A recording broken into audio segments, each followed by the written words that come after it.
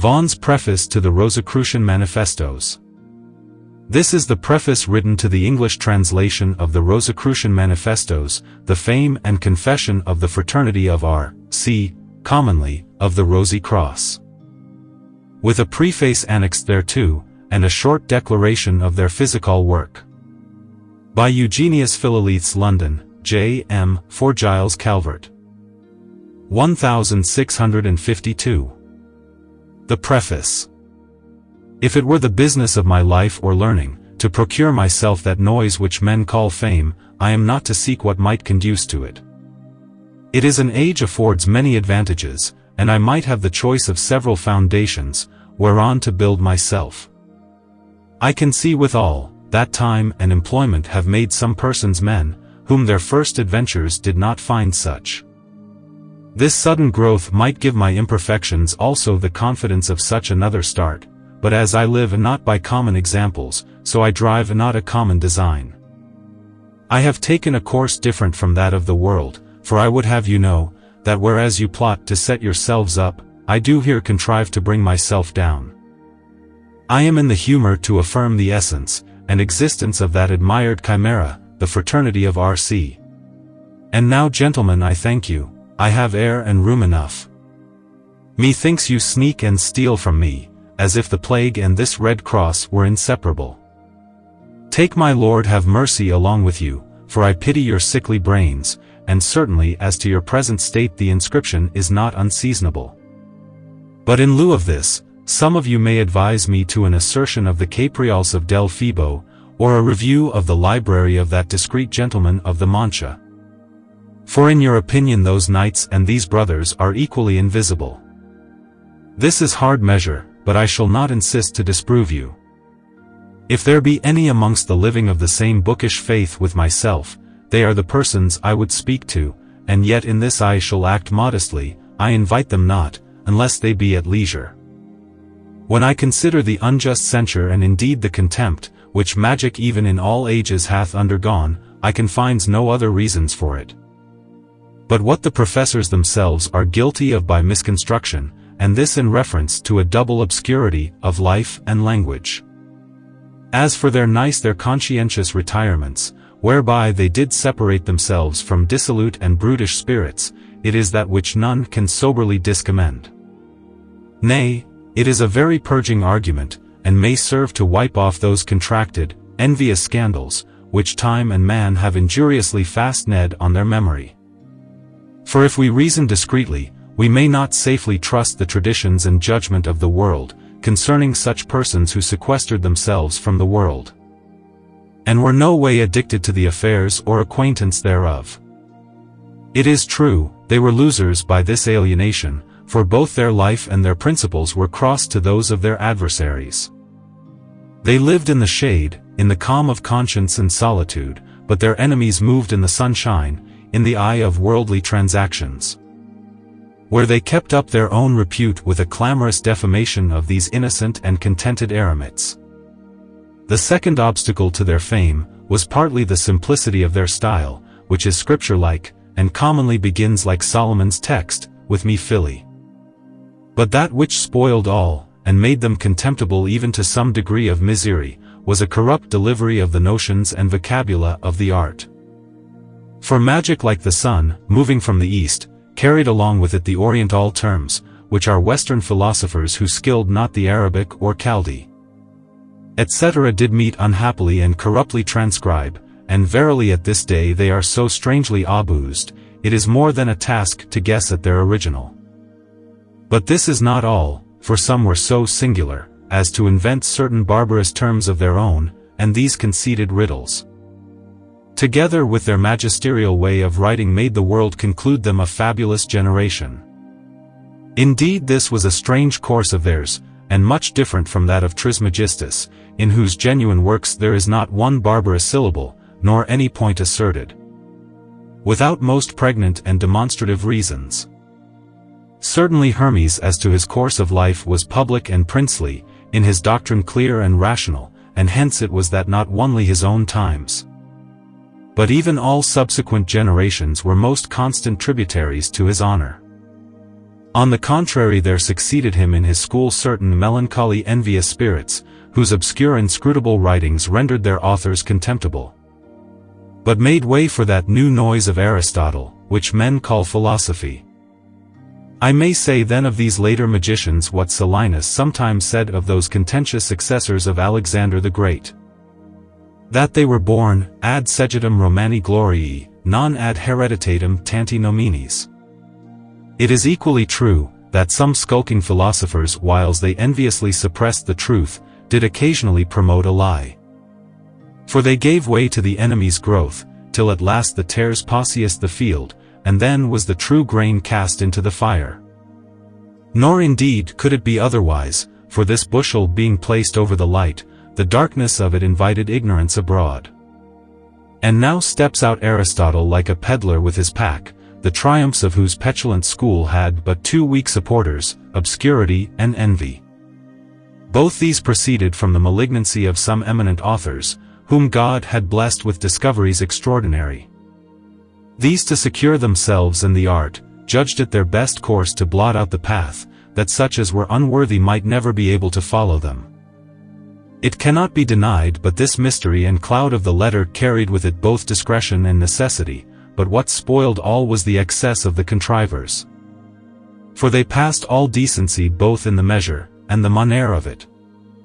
I could be numerous in examples, and proofs of this kind, but that I hold it superfluous to pause at a point which is acknowledged on all hands.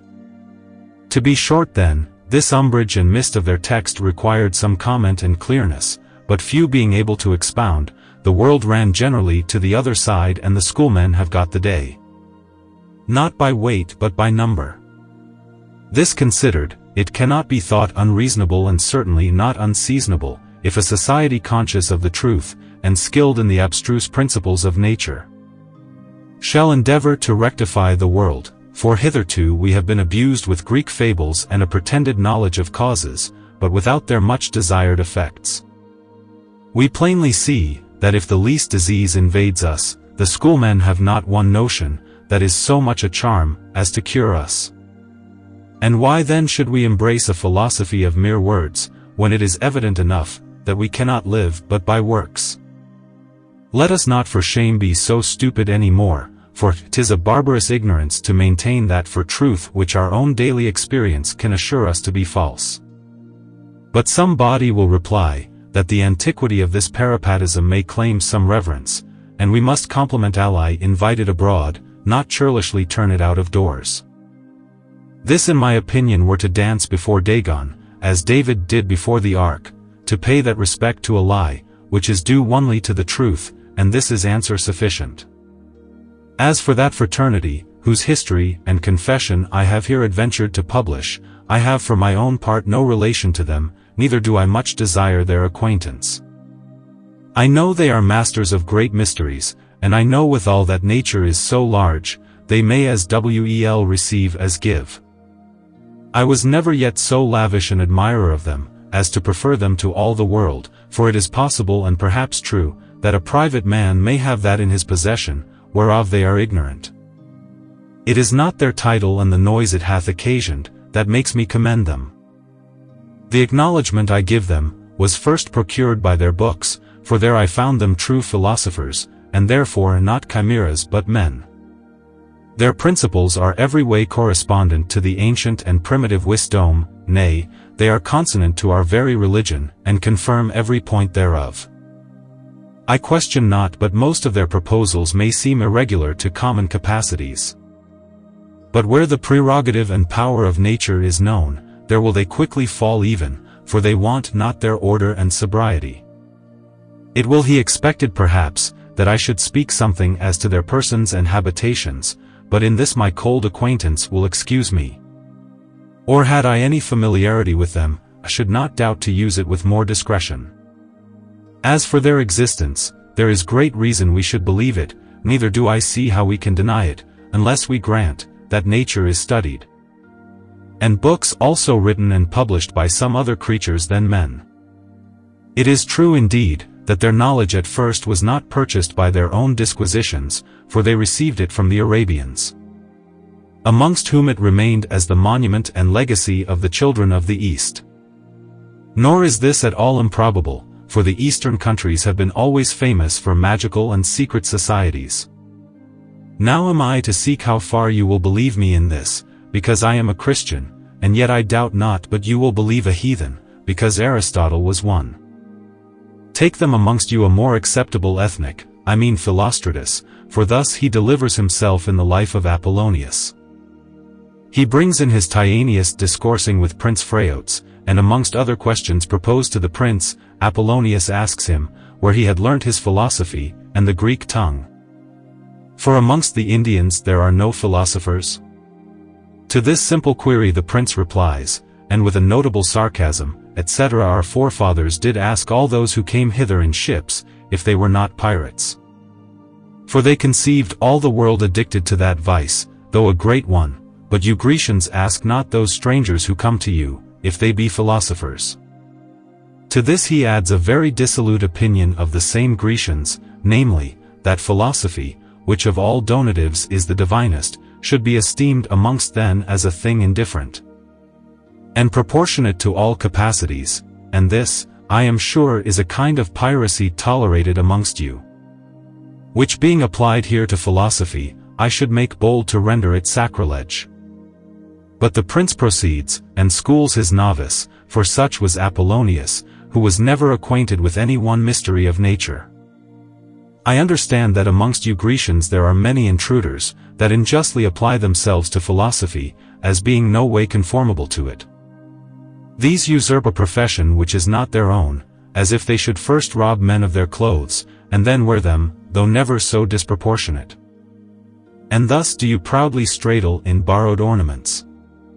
And certainly, as pirates, who know themselves liable to innumerable tortures, do lead a sottish and a loose kind of life. Even so amongst you, these pirates and plunderers of philosophy are wholly given to lusts and competitions. And this I suppose is an evil that proceeds from the blindness and improvidence of your laws. For should any manstealer be found amongst you, or should any adulterate your coin, these were offences capital, and punished with death. But for such as counterfeit and corrupt philosophy, your law corrects them not, neither have you any magistrate ordained to that purpose. Thus we see in what respect the Greek sophistry was with the Indians, and that clamorous liberty they had to distract one another. Some of them being Epicures, some Cynics, some Stoics, some again Peripatetics, and some of them pretended Platonics. It is not to be doubted, but the scuffling and squabbling of these sectaries did at last produce the skeptic, who finding not in the schools but opposition and bitterness, resolved for a new course, and secured his peace with his ignorance. Phraotes having thus returned that calumny, which Apollonius bestowed on the Indians, to the bosom of this conceited Greek, gives him now an account of his own college, I mean the Brachmans, with the excellent and wholesome severity of their discipline. And here I cannot but observe the insolence of Tyaneus, who being a mere stranger in the Indies, notwithstanding runs into a positive absurdity, and before he had conversed with the inhabitants, concludes them no philosophers. These bad manners of his I could derive from the customary arrogance of his countrymen, whose kindness to their own issue distinguished not the Greeks and the sages, but the rest of the world they discriminated with a certain sheep mark of their own, and branded them with the name of barbarians. How much an aspersion this is, we shall quickly understand, if we attend the prince in his discourse, for thus he instructs Apollonius. Amongst us Indians there are but few admitted to philosophy, and this is the manner of their election. At the age of 18 years the person to be elected comes to the river Hyphasis, and there meets with those wise men, for whose sake even you also Apollonius are come into these parts. There he doth publicly profess a very ardent desire and affection to philosophy, for such as are otherwise disposed, are left to their own liberty, to follow what profession they please. This done, the next consideration is, whether he be descended of honest parents or no. And here they look back even to 3 generations, that by the disposition and qualities of the ancestors, they may guess at those of the child. If they find them to have been men of a known integrity, then they proceed to his admission, but first they try him, and prove him with several temptations. For example, whether he be naturally modest, or rather acts a counterfeit bashfulness for a time, being otherwise impudent and lascivious, whether he be sottish and gluttonous, or no. Whether he be of an insolent bold spirit, and may prove refractory, and disobedient to his tutors? Now those that are appointed to examine him, have the skill to read his qualities in his countenance. For the eyes discover most of men's manners, and in the brows and cheeks there are many excellent indicia, whereby wise men, and such as are skilled in the mysteries of nature, may discover our minds and dispositions, as images are discovered in a glass.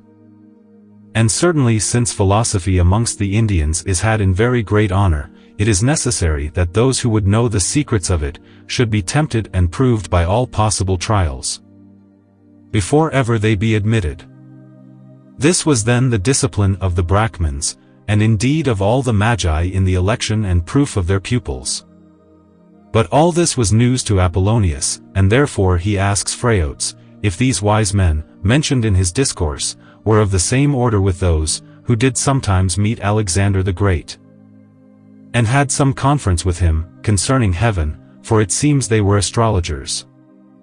To this the prince answers, that these planet-mongers were the, who were a people disposed to the wars. And for knowledge they make a great profession of it, but indeed they know nothing that is excellent. But he proceeds, etc. Those wise men who are truly such, dwell between the river Hyphasis and Ganges, into which place Alexander never came, not that he durst not attempt it, but as I think the reverence due to their mysteries kept him off. To this he adds, that Alexander knew the river Hyphasis was passable, and that he might with ease beleaguer the city, wherein these Magi did dwell. But their tower had he brought with him 1,000 such soldiers as Achilles was, and 3,000 such as Ajax, he could never have taken it.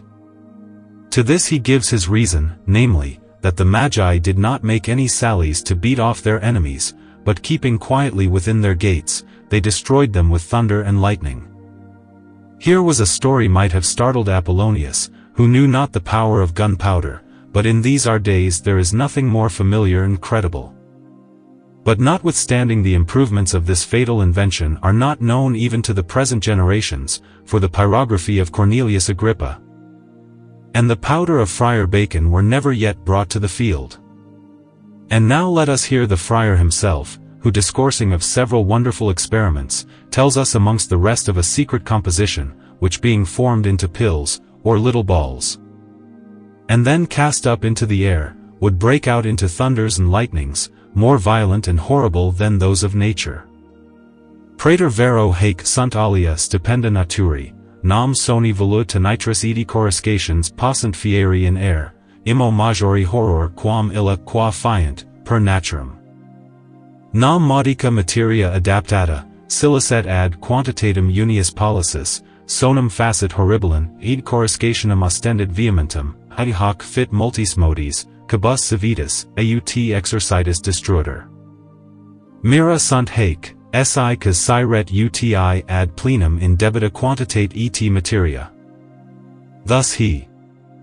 But let us return to Apollonius, for now he trots like a novice to the river Hyphasis, and carries with him a commendatory letter to the Brahmins, having requested the prince to tell them he was a good boy. Here these admirable Eastern magicians present him with such rarities as in very truth he was not capable of. First of all they shew him a certain azure, or sky-colored water, and this tincture was extremely predominant in it, but with much light and brightness. This strange liquor attracted the beams or splendor to itself, and did sink downwards, as if coagulated with the heat, but reflected to the eyes of the beholders a most beautiful rainbow. Here we have a perfect description of the philosopher's mercury, but there is something more behind. Apollonius confesseth how the Brahmins told him afterwards, that this water was a certain secret water, and that there was hid under it, or within it, a blood-red earth. In a word, they told him that none might drink or taste of that liquor, neither was it drawn at all for any ordinary uses after this most mysterious water. They shew him also a certain mysterious fire, and here for my part one do not intend to comment. From this fire he is brought to certain tubs, or some such vessels, whereof the one was called the vessel of rain, and the other the vessel of winds, all which are most deep and excellent allegories. But these rarities imply no more than the rudiments of magic. Let us now come to the medicine itself, and the admirable effects thereof. The Brahmins anointed their heads with a gummy medicine, and this made their bodies to steam at the pores, and sweat in that abundance, as if they had purged themselves with fire. This is enough to prove them philosophers. And now let us see what kind of habitation they had, and how much a parallel it is to that place or dwelling of R, C, which his followers call locus est spiritus. The wise men dwelt on a little hill, or mount, and on the hill there rested always a cloud, in which the Indians housed themselves, for so the word signifies. And here did they render themselves visible or invisible, at their own will and discretion. This secret of invisibility was not known to the Dutch Boer, nor to his plagiary, the author of the Manna, but the Fraternity of R, C, can move in this white mist. Ut nobiscum autumn convenias necess est hanc lusum cernas, sine enim hac lus, impossible est nos videre, nisi quando volumus. But Tyanius tells us something more, namely, that the Brahmins themselves did not know whether this hill was compassed about with walls, or had any gates that did lead to it, or no. For the mist obstructed all discoveries. Consider what you read, for thus somebody writes concerning the habitation of R, C, vidi aliquando Olympicas domos, non procul a fluviolo ed civitate nota, quas est spiritus vocari imaginamur. Helicon est de quo locer, aut biceps parnassus, in quo equus Pegasus fontem apparut perennis aquae et huc stillentum, in quo Diana se lavit, cui Venus ut pedisequa, et Saturnus ut antiambulo. Conjunguntur. Intelligenti nimium, inexperto minimum hoc erit dictum. But to clear the prospect a little more, let us hear Apollonius in a certain speech of his to the Egyptians, describing this Elysium of the Brahmins. I have seen the Brahmins of India dwelling on the earth, and not on the earth. They were guarded without walls, and possessing nothing, they enjoyed all things. This is plain enough, and on this hill have I also a desire to live, if it were for no other reason, but what the sophists sometimes applied to the mountains. Hos primum sol salutat, ultimosque deserit. Cos locum non amet, dies longiores habentem? But of this place I will not speak any more, lest the readers should be so mad, as to entertain a suspicion, that I am of the order.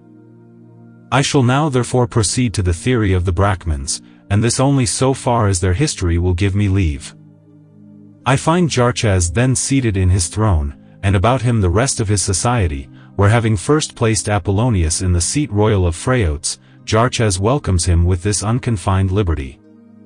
Propound what questions thou wilt, for thou art come to men that know all things. Here Tyanius puts in, and very wisely asks them, what principles the world was compounded of. To this the Brahmins reply, it was compounded of the elements. Is it made then of the 4 elements? No, but of 5. Here the Grecian is puzzled, for besides earth and water, air and fire, I know not anything. What then is this 5th substance? It is the ether, which is the element of spirits, for those creatures which draw in the air, are mortal, but those which draw in the ether, are immortal. And here I cannot but observe the gross ignorance of Apollonius, who being a prophist Pythagorean, had never heard of the ether, that famous Pythagorean principle. But let us come to his second question, which of all others doth most betray his weakness and insufficiency. He requests Jarchas to inform him, which of the elements was first made. To this absurdity the learned Brahmin answers like himself, they were made all at once, and he gives this reason for it, because no living creature is generated by piecemeals. This was a wholesome and a rational tenet, for the chaos was first made, and in that all the elements at one and the same instant, for the world was manifested, and brought out of the chaos. Like a chick out of an. For example, to this Apollonius replies like a pure sophister, and must I think then that the world is a living creature? Yes, verily, if you reason rightly, for it giveth life to all things. Shall we then call it a male, or a female creature? Both, said the wise Brahman. For the world being a compound of both faculties, supplies the office of father and mother in the generation of those things that have life. We are now come to Apollonius's last philosophical queer, and sorry I am that he had not the wit to propound either more or better questions, but we must take them as they are. He asks Jarchas, whether the earth or the sea did exceed in quantity? To this the Indian replies, that if he only considered the Mediterranean, or some other particular channel, the earth without question did exceed. But if you speak, concerning humidity, or moisture in general, then verily the earth is much lesser than the water, for it is the water that bears up the earth. This indeed is sound reason, and conformable both to Scripture and nature, for the very spirit that animates and supports the universe, hath his habitation in the water. And now I suppose it is apparent to the understanding readers that the Brahmins were not a fabulous, superstitious society, but men of a severe doctrine, whose principles were answerable to the very rigor of nature, and did not wanton beyond her law. I could wish Apollonius had been more able to deal with them, but so short was he of philosophy, that he knew not what to ask them, and that ample liberty which they gave him was all of it to no purpose.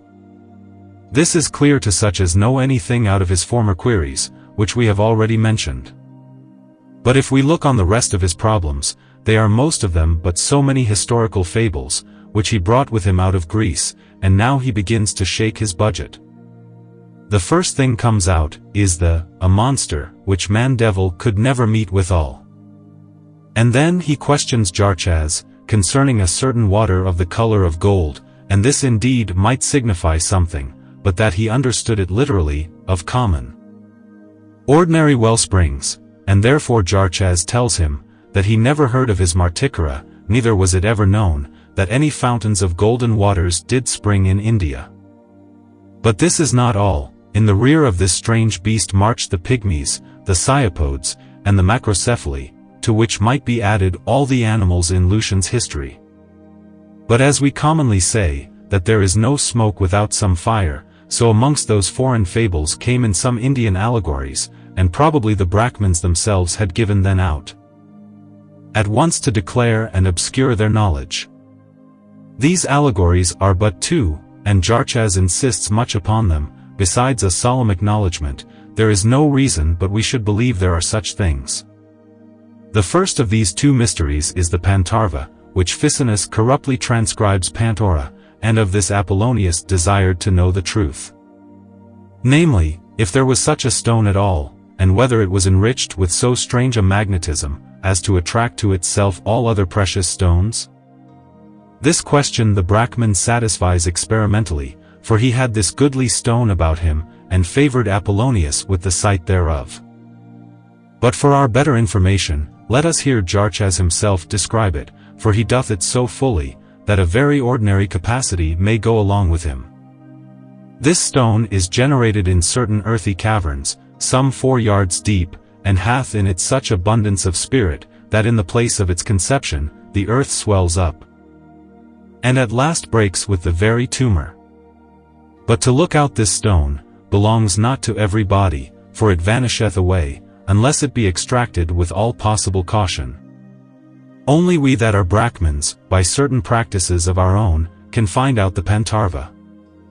These are the words of Jarchas, where you shall observe, that he hath confounded the first and second generation of the stone, it being the custom of the philosophers never to express their mysteries distinctly. The second birth then he hath fully and clearly discovered, for when the philosopher's first earth is moistened with its own milk, it swells, being impregnated with frequent imbibitions, till at last it breaks, and with a soft heat sublimes. And then ascends the heavenly sulfur, being freed from his hell, for it leaves behind the binarius, or terra damnata, and is no more a prisoner to that dross. This first heavenly sulfur is commonly called Petra stellata, edi terra margaritarum, but Raymond Lully calls it terram terra, and in a certain place he describes it thus: Hac est tinctura quae a villi terra is e spoliat, eti alia multum nobili reindut se. But elsewhere prescribing some caveats for the rorid work, he expressly mentions the first and second sulfurs, commonly called sulfura de sulfuribus. Hoc intelligitur de terra, qua non est separata a vase, de terra terra. This is enough to prove the affinity of the Pantarva, and the philosopher's stone. Let us now return to Jerohas, for he proceeds in his instructions, and Apollonius hears him to no purpose. The Pantarva after night discovers a fire as bright as day, for it is fiery and shining, but if you look on it in the daytime, it dazzles the eye with certain gleams or coruscations. Whence this light came, and what it was, the Brahman was not ignorant of. That light which shines in it, is a spirit of admirable power. For it attracts to itself all things that are near it. And here he tells Timaeus, that if precious stones were cast into the sea, or into some river, and this too confusedly, as being far scattered and dispersed one from another, yet this magical stone being let down after then, would bring them again together, for they would all move towards the Pantarva, and cluster under it, like a swarm of bees. This is all he tells him, but in conclusion he protesteth his Pantarva, in plain terms he shewed him the philosopher's stone, and the miraculous effects thereof. The second secret which Apollonius stumbled on, for he knew it not as a secret, was the gold of the griffins, and this also Jarchas doth acknowledge, but I shall forbear to speak of it. For I hold it not altogether convenient. It is time now to dismiss Apollonius, and his Brahmans, and this I will do, but I shall first prevent an objection, though a sorry one, for ignorance makes use of all tools. It will be said perhaps, I have been too bold with Apollonius, who, in the opinion of many men, and such as would be thought learned, was a very great philosopher. To this I answer, that I question not any man's learning, let them think of themselves as they please. And if they can, let them be answerable to their thoughts. But as for Apollonius, I say, the noise of his miracles, like those of Xavier, may fill some credulous ears, and this sudden larum may procure him entertainment. But had these admirers perused his history, they had not betrayed so much weakness, as to allow him any sober character. It is true, Philostratus attributes many strange performances to him, as that he should raise the dead, free himself from prison, and shake off his chains, with as much divinity as Peter himself. Nay, that pleading with Domitian in a full senate, he should suddenly vanish away, and be translated in a moment from Rome to Puteoli. Truly these are great effects, but if we consider only what Philostratus himself will confess, we shall quickly find that all these things are but his inventions. For in the beginning of his romance, where he would give his readers an account of his materials, and from what hands he received them, he tells us, that Damis, who was Apollonius his fellow-traveler, did write his life, and all the occurrences thereof. But these commentaries of Damis were never published by Damis himself, only a friend of his, a somebody. A certain familiar of Damis did communicate them to Julia the queen. And here Philostratus tells me, that this queen commanded him to transcribe these commentaries. It seems then they were originally written in the Greek, and Philostratus is a mere transcriber, and no author. This I cannot believe, for Damis was an Assyrian, and, as he himself confesseth, a very ignorant person, and altogether illiterate. But meeting with Apollonius, and conversing with the Greeks, he also was almost made a Grecian, but not altogether, not so learned a Grecian as to write histories. And in a style like that of Philostratus. But this is not all. Our author tells us of one Marigenes, who had formerly written the life of Apollonius in 4 books. But this fellow was ignorant of the performances or miracles of Timaeus. And what follows this ignorance? We must not therefore believe Marigenes. And why not, I beseech you? Because forsooth he lived near, if not in the days of Apollonius, but never heard of those monstrous fables which Philostratus afterwards invented. We must then believe Philostratus himself, for he is not the familiar friend, but the familiar spirit of Apollonius. It was he indeed that wrought all these wonders, for Apollonius himself never wrought any. Now for the learning of this Tyaneus I must confess for my part one cannot find it. The philosophy that he pretended to, was that of Pythagoras, for thus he rants it to Vardanes the Babylonian. Etc. I am a master of the wisdom of Pythagoras the Samian, he taught me the true form of worshipping the gods, and who of them are visible, who invisible. And how I may come to speak with them. How true this is, we may easily know, if we look back on his education. His tutor in the Pythagorean principles was one Euxenus, a notable sot, and a mere ignorant, as Philostratus tells us. He was an epicure in his course of life. And for his learning, he could only repeat some sentences of Pythagoras, but did not understand them. And therefore he compares him to certain mimic birds, who are taught there, and there, but know not what the words signify. Now what instructions he was like to receive from this man, let any indifferent reader judge. But we have something more to say, for if Apollonius when he was at Babylon, could converse with the gods, why did he afterwards desire to be taught of men? For when he comes to India, he requests the Brahmins to teach him the art of divination. Certainly, had he been familiar with angels and spirits, he had not troubled them with such a question. These indeed are the slips of Philostratus, who had the art of lying, but wanted the art of memory. In another place he tells us, that Apollonius understood, all the languages that men did speak, and which is more miraculous, even their secret cogitations. This is much indeed, but shortly afterwards he forgets these strange perfections, for when he brings him to Phraotes, that serious eastern prince, there doth he use an interpreter. For Tyaneus, who formerly understood all languages, could not understand the language of the prince. And so far was he from knowing his secret thoughts, that he did not know in how many languages he could express those thoughts. For when the prince was pleased to express himself in the Greek tongue, Tyaneus was quite dejected, and did much wonder how he came to be a master of that dialect. Now if any man will say, that the Brahmins did impart their mysteries to him, it is apparent enough they did not.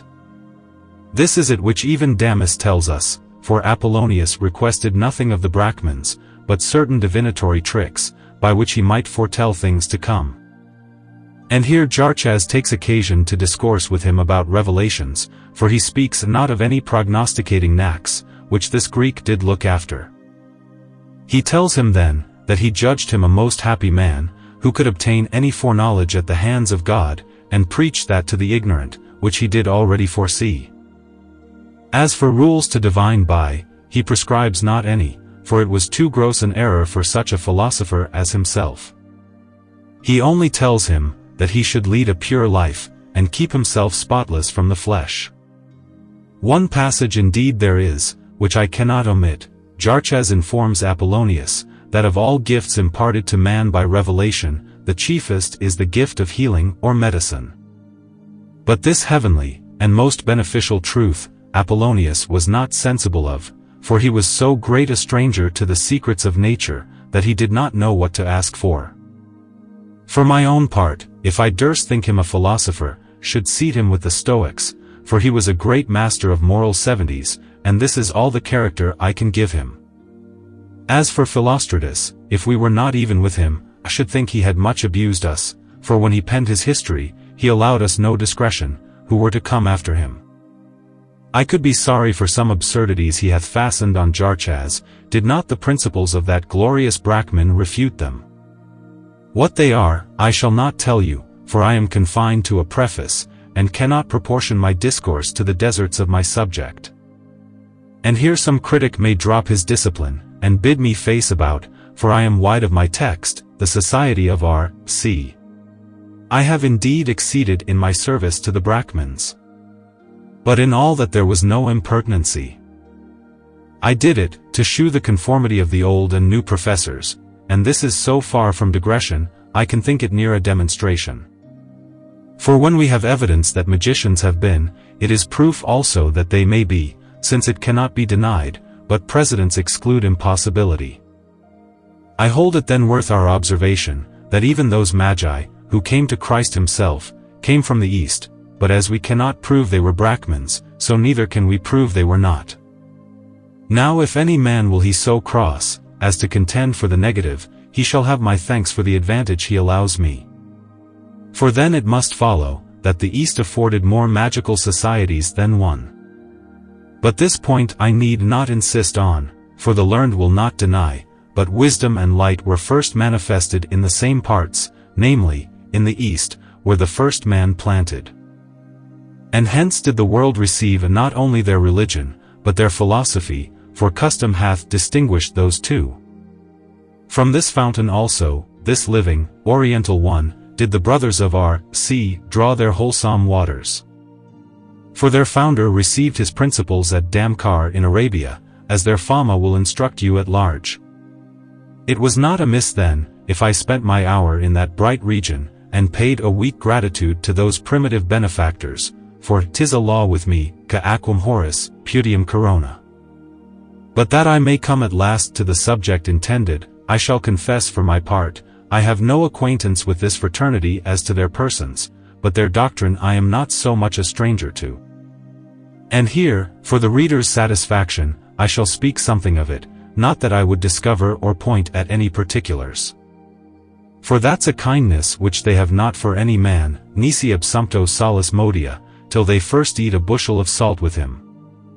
They tell us then, that the fire and Spirit of God did work upon the earth and the water.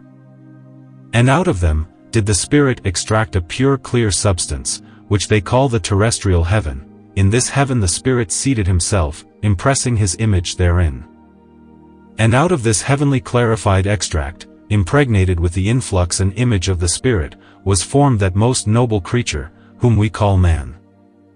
This first matter of man was a liquid transparent salt, a certain bright earth, purified by a supernatural agent, and tempered with a strange unctuous humidity, enlightened with all the tinctures of the sun and stars. It was and is the manera of all creatures, and this society doth acknowledge it to be their very basis, and the first gate that leads to all their secrets. This earth or water naturally produceth their agent, but it comes not to their hands without art. By their agent I understand their fire, commonly called mos aquae, vulcanus, sol invisibilis, filius solis, astrum inferius, faber occultus, intrinsecus, with 1,000 other names. It is sans all metaphors, and that I may speak truth even in the phrase of Aristotle, it is this is that fire which Zoroaster calls. In plain terms, it is the tincture of the matrix, a fiery, radiant soul, that calls up another soul like itself. For it awakes the anima of the mercury, which is almost drowned in a cold and phlegmatic lethe. And here, reader, let it he thy endeavor to understand the philosophers, for they tell us, that God at first created the chaos, and afterwards divided it into 3 portions. Of the first he made the spiritual world, of the second the visible heavens, and their lights, but the third and worst part was appointed for this sublunary building. Out of this coarse and remaining portion he extracted the elemental quintessence, or first matter of all earthly things, and of this the 4 elements were made. Now reader, guess, if thou dost know the matter, for it may be thou art one of those who conceive themselves to be somebody. I tell thee this theory is Raymond Lully's, and if thou canst make nothing of it, I can without a figure tell thee how wise thou art. There are in the world as many sorts of salts, as there are species, and the salts differ as the species do, namely, essentially, for the specific forms lie in the salt. Now learn of me that there is no true physic, but what is in salt. For salt was never known to putrefy, nay it hinders putrefaction and corruption in all things, and what hinders corruption, hinders all diseases. Now it is evident to all the world, that salt hinders corruption, and a solution of the parts, and this not only in living things, but even in dead bodies. For if they be seasoned with salt, then are they preserved, and corruption comes not at them. It is to be observed, that Virgil in the cure of Aeneas brings in his mother Venus with a panacea, or an universal medicine. Occult medicans, spargit salubras. Ambrosia's succos, eti odoriferum panaceum. This word is much abused by certain alchemists, as they call themselves, but Servius upon the place telephones us, it is nomen mire compositum, and he observes out of Lucretius, that the panacea was salt. It is true, that if we could putrefy salt, it would discover all the mysteries of nature, for it hath all the tinctures in it. But to destroy this substance, is a hard task, for he that would do it, must do something more, than death can do, for even her prerogative comes not so far. Moreover, it cannot be denied, but some wise men have attained to the putrefaction of salts, but this key they received from God, and it is the great secret of their art. What I admire most in it, is this, that when it is killed, it dies not, but recovers to a better life, which is a very strange privilege. On the contrary, if some animal dies, if an herb withers, or if some metal be calcined and the parts thereof truly separated, we can never restore them again. But this mystical substance, this root of the world, if you bring his parts together, after they are separated, then will not he be quiet, but run from one complexion to another.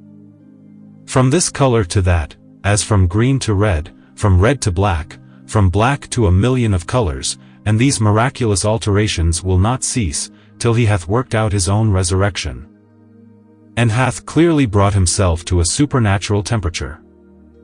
I say then that salt is the true grain, the seed not only of this world, but of the next, and it is the mystery that God hath made. It is a living water, wherein there dwells a divine fire, and this fire binds the parts thereof to himself, coagulates them, and stops their flux, and salt is the water, that wets not the hand. This fire is the life, and therefore it hinders death, nay, it is such a preservative against it, that the very gross body of salt prevents corruption, wheresoever it comes. But if any man would fully know the power of this fire, let him wisely and effectually dislodge him, let him destroy his habitation, and then he shall see, what course this artist will take to repair his own house. Do not think now that I speak of common salts, though I confess they are great medicines, if rightly prepared. I told thee formerly, there were several sorts of salts, and here I would have thee study lest thy labors should end with that complaint of the chemist in Sendivogus. Lapidem amissum deplorabat, edi maxime condolbat, quat saturnum non interrogavrit, quaeli sal hoc furit, cum tor varia genera salium reperianter. I shall advise thee then to consider the several divisions of the chaos, which I have formerly mentioned out of Raymond Lully, for the matter as it is there described is not subject to many complexions, and therefore thy mistakes cannot be many. And now let us touch at the treasures of our saltish liquor, and our liquid salt. Veniemus quiso ad illum spiritus, seu aqui gradum, canobis sensibilior, magisque familiaris est. Naturaque area vestigia diligenti inquisition scrutimer, in cuius occulto mirabilia delightscant. Videlicet, angeli onium gene rum, forma rerum inferiorum essentificae, humidum radical quiusque viventis, ignis spici nutrimentum, admirabiles meteororum apparitions. Ventorum quiusque anguli violenti eruptions, et infinita alia mysteria. And now perhaps thou dost begin to bless thyself, for is it possible that any bodily substance should enclose such mysteries as these? In this, my friend, thou hast thy liberty, trouble not thyself about it, for thy faith will add nothing to it, and thy incredulity cannot take anything from it. This only thou shalt do, be pleased to give way to my sauciness, for I must tell thee, I do not know that thing, which I may call impossible. I am sure there are in nature powers of all sorts, and answerable to all desires, and even those very powers are subject to us. Behold, I will declare unto thee their generation, and their secret descents even to this earth. It is most certain that God works by the ideas of his own mind, and the ideas dispense their seals, and communicate them daily to the matter. Now the anima mundi hath in the fixed stars, her particular forms, or seminal conceptions answerable to the ideas of the divine mind. And here doth she first receive those spiritual powers and influences, which originally proceed from God. From this place they are conveyed to the planets, especially to the sun and moon, and these two great lights impart them to the air. And from the air they pass down to the belly or matrix of the earth in prolific, spirited winds and waters. Seeing then that the visible heavens receive the brightness of the spiritual world, and this earth the brightness of the visible heavens, why may not we find something on earth which takes in this brightness, and comprehends in itself the powers of the two superior worlds?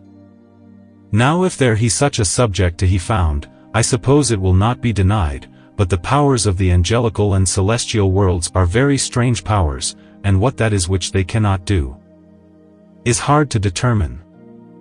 The subject then is the salt I have spoken of formerly, it is the body of the universal spirit. It is the sperm of nature, which she prepares for her own light, as if we should prepare oil for a lamp. A strange substance it is, but very common, and of some philosophers most properly called, Selena virens, et mirabilis.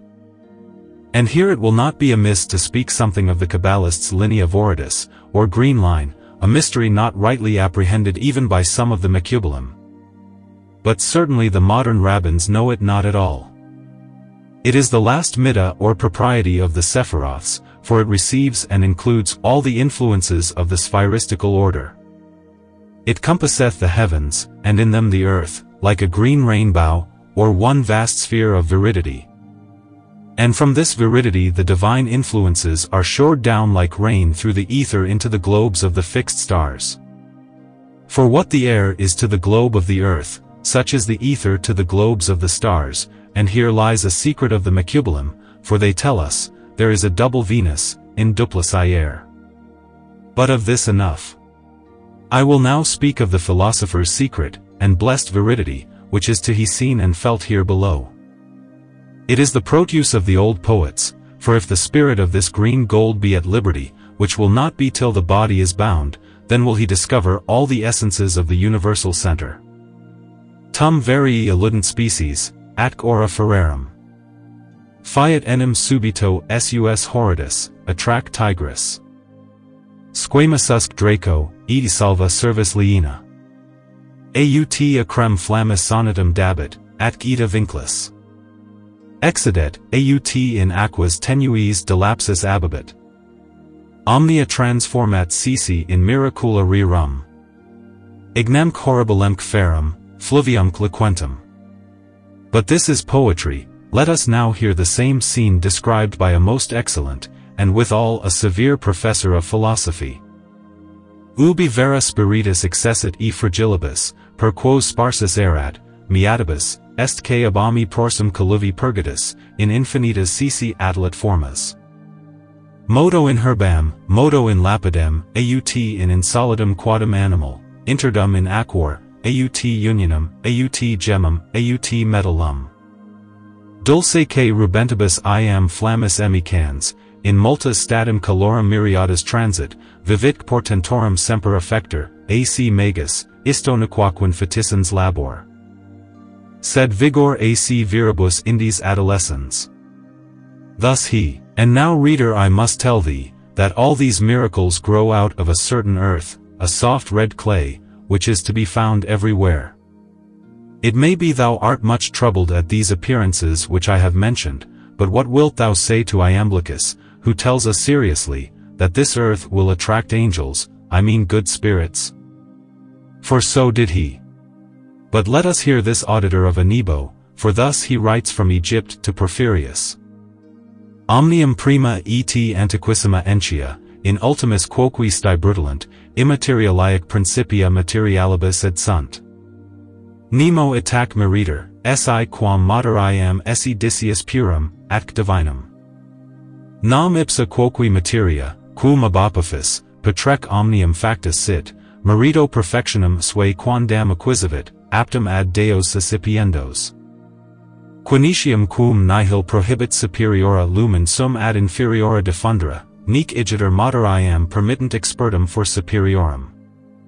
Qua propter quantum cunc materia perfectum, in purum est, atque diaform, ad deorum susceptionem non est ineptum. Nam quum aperturat idiom terrena nullo modo divini communionis expertia for, ipsa quoque terra divinum quandam portionum suspit, ad capiendos deos sufficientum.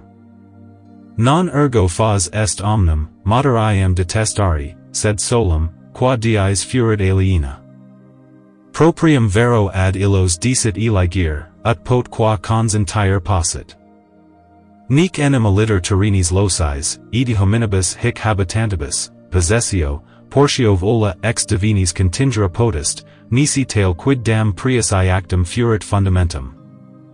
Arcanis attac sermonibus credendum est, testantibus ad deis per beata spectacula, traditum fuis materiam quandam, haec ergo illis ipsis tridentibus cognata est talis ergo materia deos excitat.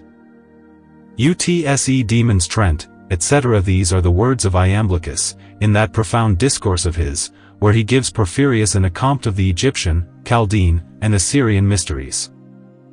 I know the philosophical earth discovers not those forms I have spoken of in the common, ordinary process, which if any man knows, I shall not therefore call him a philosopher.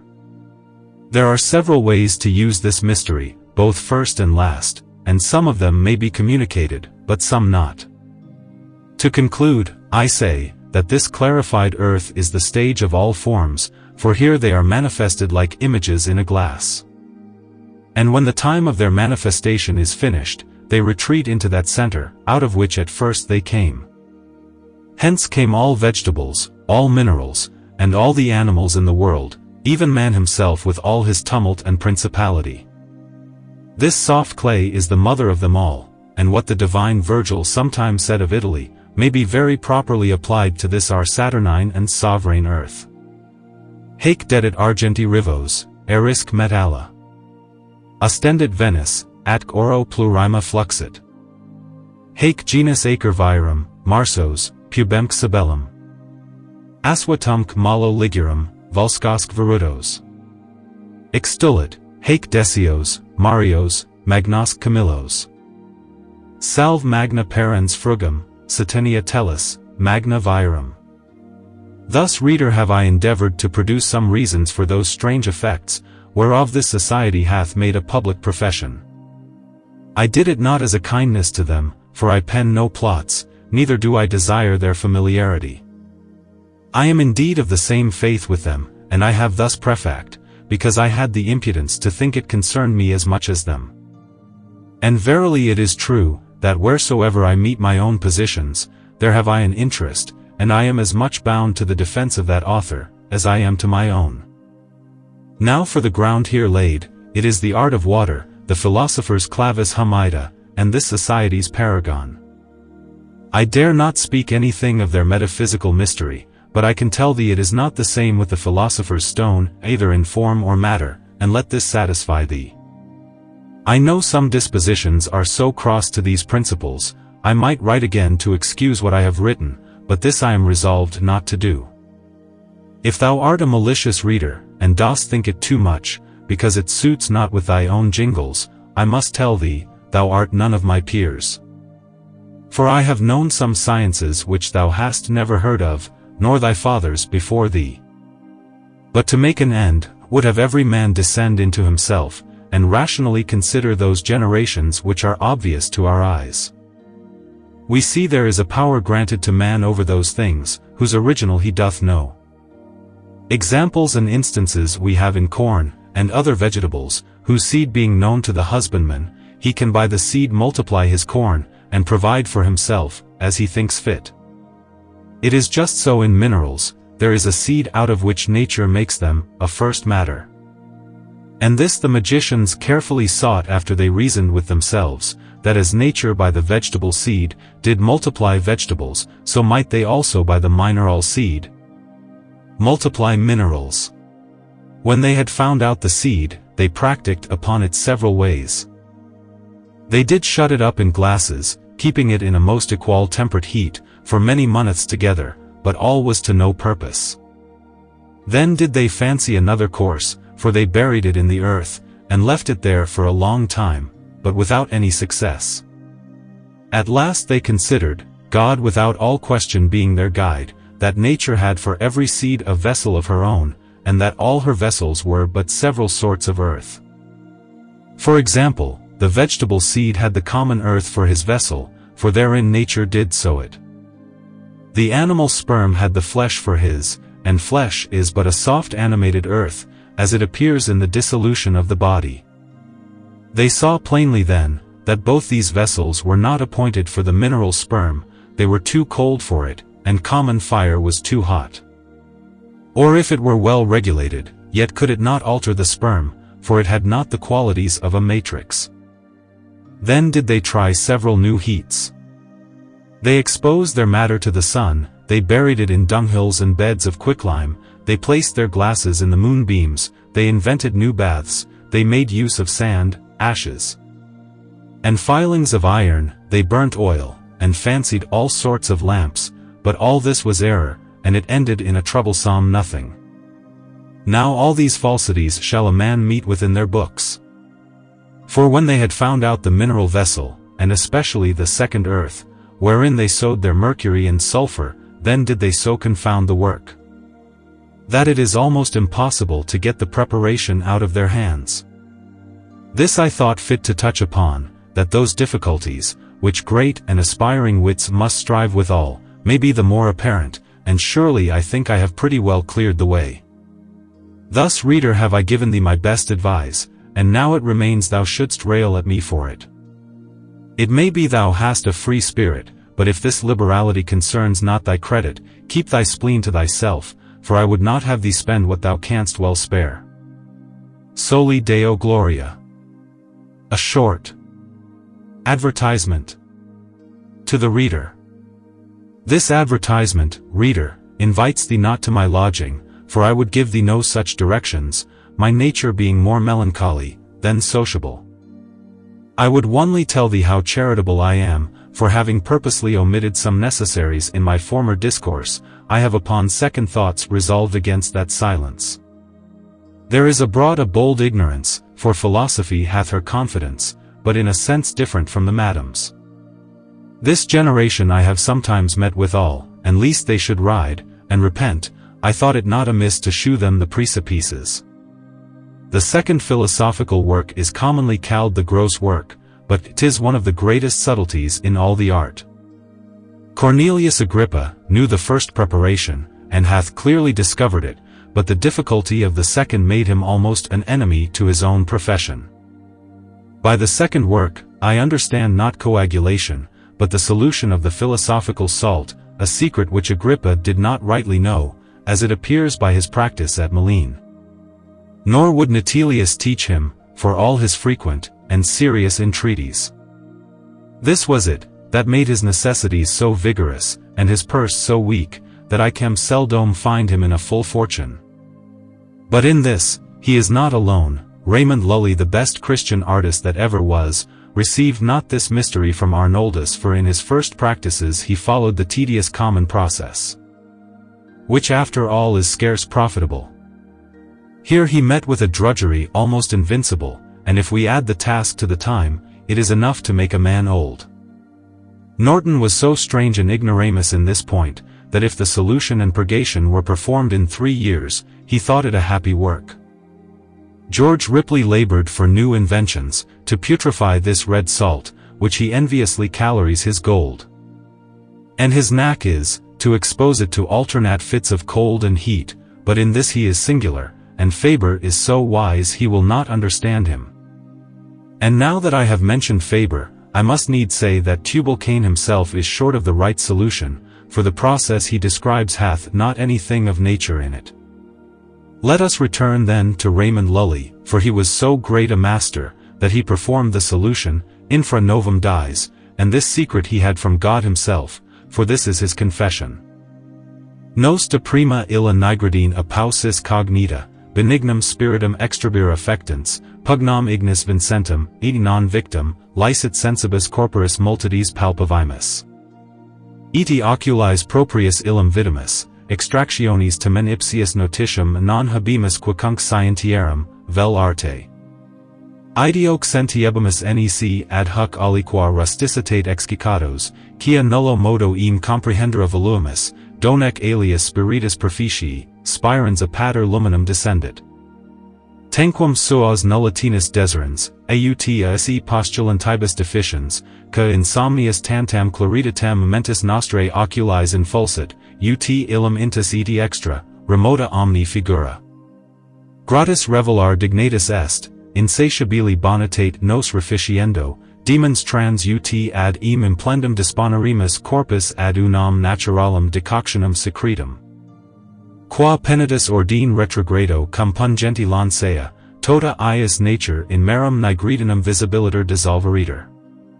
Here lies the knot, and who is he that will untie it? For saith the same Lully, it was never put to paper, and he gives this reason for it. Quia solius Dei est ae revelar, id homo divini maestati subtrahir niditer, cum soli Deo pertinentia vulgat spiritu prolationis humani, aut literarum seri. Propteria operationem illum habera non poteris, quosque spiritualiter prius furis divinitatis meritus comprobatus. Quia hoc secretum anemone mortali revelandum est, praeterquam ab almo spiritu, ca ubi vult, spirat. It seems then the greatest difficulty is not in the coagulation or production of the philosophical salt, but in the putrefaction of it, when it is produced. Indeed, this agrees best with the sense of the philosophers, for one of those precisians telephones us, ca sit salem, ideas solutionum, sit secretum occultum antiquorum philosophorum. Alas then! What shall we do? Whence comes our next intelligence? I am afraid here is a sad truth for somebody. Shall we run now to Lucas Rodargerus, or have we any dusty manuscripts, that can instruct us? Well, reader, thou sayest how free I am grown, and now I could discover something else, but here is enough at once. I could indeed tell thee of the first and second sublimation, of a double nativity, visible and invisible, without which the matter is not alterable, as to our purpose. I could tell thee also of sulphurs simple, and compounded, of 3 argents vive, and as many salts, and all this would be new news even to the best learned in England. But I have done, and I hope this discourse hath not demolished any man's castles, for why should they despair, when I contribute to their building? I am a hearty dispensero, and if they have got anything by me, much good may it do them. It is my only fear, they will mistake when they read, for were I to live long, which I am confident I shall not, I would make no other wish, but that my years might be as many as their errors. I speak not this out of any contempt, for I undervalue no man. It is my experience in this kind of learning, which I ever made my business, that gives me the boldness to suspect a possibility of the same failings in others, which I have found in myself. To conclude, I would have my reader know, that the philosophers finding this life subjected to necessity, and that necessity was inconsistent with the nature of the soul. They did therefore look upon man, as a creature originally ordained for some better state than the present, for this was not agreeable with his spirit. This thought made them seek the ground of his creation, that if possible, they might take hold of liberty, and transcend the dispensations of that circle, which they mysteriously called fate. Now what this really signifies not 1 in 10,000 knows, and yet we are all philosophers. But to come to my purpose, I say, the true philosophers did find in every compound a double complexion, circumferential, and central. The circumferential was corrupt in all things, but in some things altogether venomous. The central not so, for in the center of everything there was a perfect unity, a miraculous indissoluble concord of fire and water. These 2 complexions are the manifestum and the occultum of the Arabians, and they resist one another, for they are contraries. In the center itself they found no discords at all, for the difference of spirits consisted not in qualities, but in degrees of essence and transcendency. As for the water, it was of kin with the fire, for it was not common, but ethereal. In all centers this fire was not the same, for in some it was only a solar spirit, and such a center was called, aqua solis, aqua coelestis, aqua ori, et argenti. In some again the spirit was more than solar, for it was supercoelestial, and metaphysical. This spirit purged the very rational soul, and awakened her root that was asleep, and therefore such a center was called, aqua igni tincta, aqua serenans, candelas accendens, id domum illuminans. Of both these waters have I discoursed in those small tractates I have published. And though I have had some dirt cast at me for my pains, yet this is so ordinary I mind it not, for whiles we live here we ride in a highway. I cannot think him wise who resents his injuries, for he sets a rate upon things that are worthless, and makes use of his spleen where his scorn becomes him. This is the entertainment I provide for my adversaries, and if they think it too coarse, let them judge where they understand, and they may fare better.